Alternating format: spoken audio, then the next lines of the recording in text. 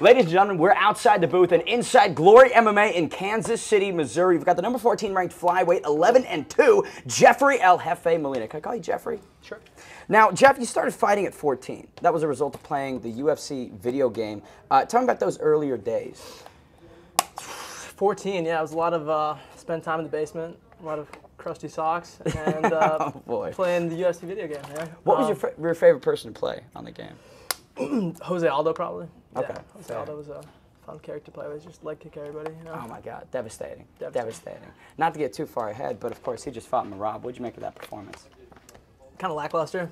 Yeah. Not much. Kind of hard to win a fight with no offense. So right. I saw Jose Aldo was kind of shocked afterwards that he lost, but Marab was the one pressing the action. Not much damage was done. I feel like Jose just made it look like when someone's holding me against the fence, as long as it looks like you're doing damage, that's kind of like the new criteria, especially like the last couple months. So with those knees and anything, dude. I feel like in my fight, like a lot of people thought I lost that fight, but damage is the biggest criteria, man. So if someone's just holding you against the fence, granted, it's on you to be able to break the body lock and stuff, but if it at least looks like you're the one damaging the other guy or being offensive, you're going to win that, right? Yeah. Now, talking about that last fight against Chagas, I mean, you obviously thought you lost as well, that split decision. How confident were you? I'm assuming it was like a 0% it was being read. You're like, yeah, fuck this one. I didn't think I lost. So the reason I walked away is earlier in my career, I lost a split decision that I thought I won. And in the guy's hometown, I fought in Omaha. It was a rematch. I beat the guys in amateurs. My last fight was an amateur. My third professional fight, go to his hometown. It's a split decision. And I lose it, and I'm devastated. I thought I won the fight pretty clearly. I had a 10-8 in the third. Every judge gave me a 10-8 in the third. I just didn't realize, like, I didn't know how I lost that fight. So fast forward to this one, my last go around. I hear it's a split decision. Get flashbacks, and yeah. Dude, PTSD. The pessimist in here me was like, fuck, I lost. So I started to walk away, and I turned around. It wasn't good for the camera. I got a lot of shit for it. I was like, all right, I know not to do that again. It's not that I thought I lost the fight, man. I thought I won the fight. You know, I had my hands up afterwards.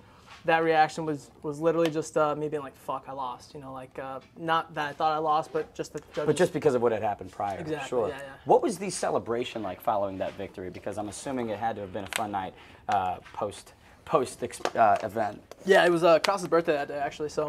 Shit, okay. It was a cool little birthday gift to him. It was just like, you know, I think our gym had like lost the last 2 UFC fights of like our fighters that fought in the UFC, so it was good to give them that as a birthday present. And I think celebration-wise, we just watched the fights. There wasn't much of a turn up that night. Yeah, I actually think he went home that day too. He wanted to be at home with the kids, so had a couple drinks at like some restaurant. You know, where we went. Yeah. Talking about presence, I mean, number 14 ranking in the world, accomplished, top 15 in the world. How does that feel? Good, man. Feels good. Yeah. It's it's pretty surreal. Like I feel like just a couple years ago, I was, you know, just went pro. I was 19 years old, just went pro. It feels like yesterday. So it's pretty surreal to be considered like number 14 in the world. Like I'm top 15, one of the best UFC or one of the best flyweights in the world. So that feels pretty cool. What would you be doing if you weren't fighting? Prostitute. Why are you laughing?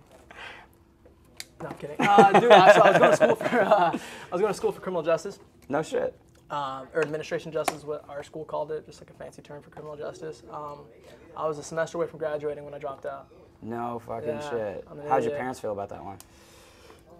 They weren't too happy about it. You know, my parents are Hispanic. They migrated to this country like 30 years ago, so they were very much like, dude, finish school. You know, like, you're our retirement fund, and then I dropped out. But, they were like, damn, we backed the wrong horse in Jeff, man. Yeah. Now, talking about that Hispanic culture, you've inked that on your back alongside the Colombian heritage. Tell me about what it means to represent these communities on sort of the biggest stages in combat sports. Dude, it's awesome. Like, I feel like a lot of the Latin American countries don't have representation, so it's pretty cool to be an athlete in the UFC, getting to represent them, you know, on the biggest stage. I feel like the UFC gives us a platform to speak out about anything you want to speak out about, and it's just cool to be able, anytime I go out there and fight, I'm representing the country of Colombia.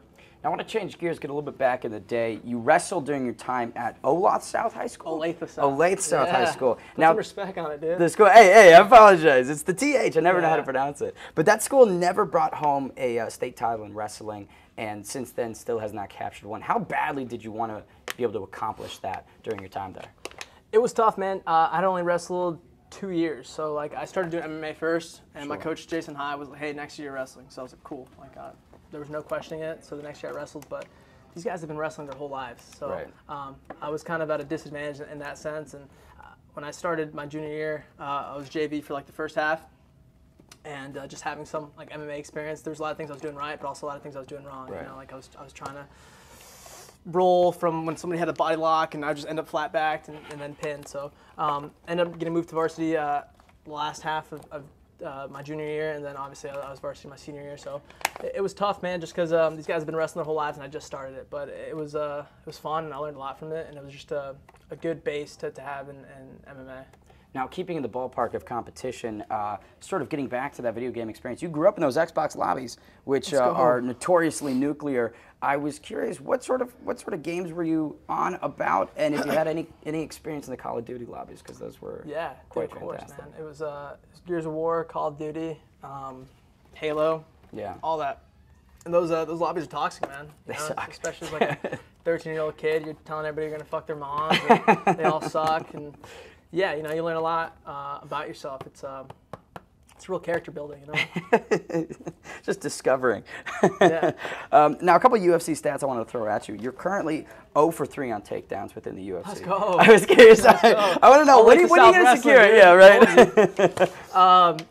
Yeah, I feel like my grappling's a little underrated. I feel like I showed a good grappling defense against August. I did have an ability to break that body lock, but anytime you try to advance and actually get the takedown, I was able to scramble back up, if not reverse the position. So haven't really shot for a takedown. I know I'm 0 for 3, but like those aren't like real attempts to where I'm like shooting open mat double legs. But I feel like my grappling is a little underrated, and there's going to be one of these fights, hopefully the matchup I want, where I might bring my wrestling shoes.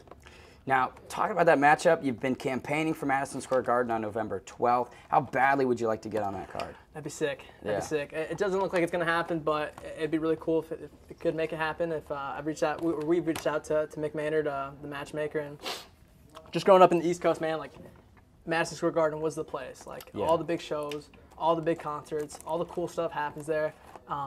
Growing up, we could never afford to go to any of those, but it'd be really cool to fight there. Just being an East Coast guy. I have family and friends that still live out there, so it'd be pretty cool to fight there. Sure, sure. Bucket list item for sure. You're a big goal setter as well, which I think is really interesting. In 2016, the goal was to remain undefeated, collect 2 regional titles. 2018, it was to have a 4-fight win streak. What was this year's goal, and what is next year's goal, if you've got it laid out and set in stone? Probably wrote down in my notes. It was to be ranked. That was this year. Well, congrats. Thank you. Yeah. Thank you.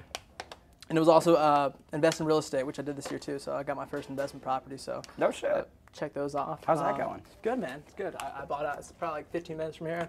Bought an investment property. Got a tenant. Pays me every month. There you go. That's that passive income. Talking about passive income, you're a betting guy as well. That's quite well documented. You've had a winning record so far.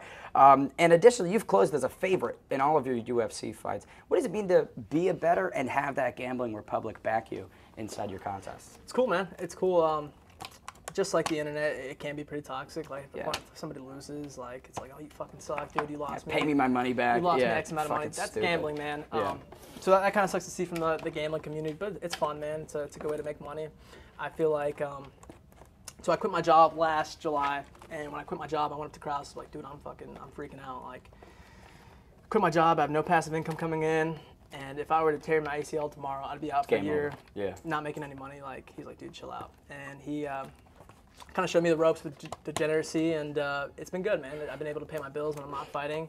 And I feel like we have some sort of like in stocks, it's called insider trading, right? If you have inside knowledge. In degeneracy, MMA gambling, it's just like, it's just knowing something, you know? Like, I know when some of these guys are injured. I've trained some of these guys. I've gone down to ATT when I was 18 years old and done camps down there. I've trained in other places, Colorado, so I know some of these guys pretty well. So having that little insider trading tip helps out a lot, and it's a good way to make money.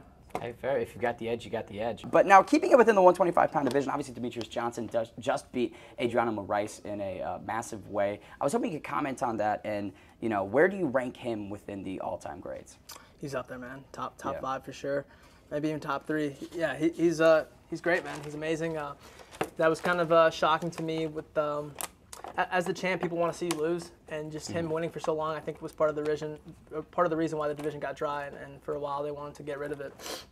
But the lack of skill was never there. Like, the guy's super talented. He's a goat. He's amazing. So, yeah, he's really good. And dude, if you look back at his highlight reel, there's plenty of highlights, man. So the argument for him to be boring or something was never there. You know? Yeah. Now, any closing thoughts or messages to people that have supported you along the way, undefeated in the UFC, now ranked in the top 15? What do you have to say to people about it? Oh, no, I'm kidding. Thank you. You know, it means a lot, dude. It's pretty cool. The support's it's always something that'll never get old. Like taking pictures with fans, like signing fan mail like that will forever be super fucking cool to me. I love it. Ladies and gentlemen, thank you so much for watching. Jeff, thank you for the time. The number 14 ranked flyweight will hopefully be back in action before the end of this year.